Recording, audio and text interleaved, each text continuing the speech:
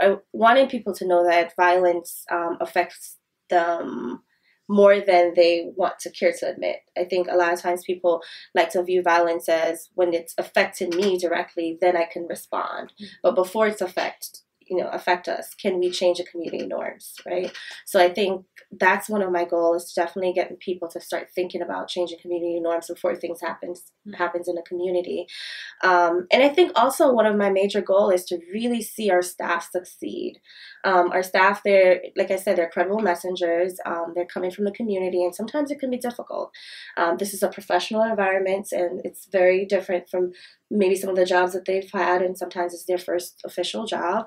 And so having them see the brighter picture, so where do they see themselves in 5 years, where do they see some more like individually, where do they see themselves going from here, because you definitely want them to change the community norms, but you also want them to grow and to achieve better things for themselves as well.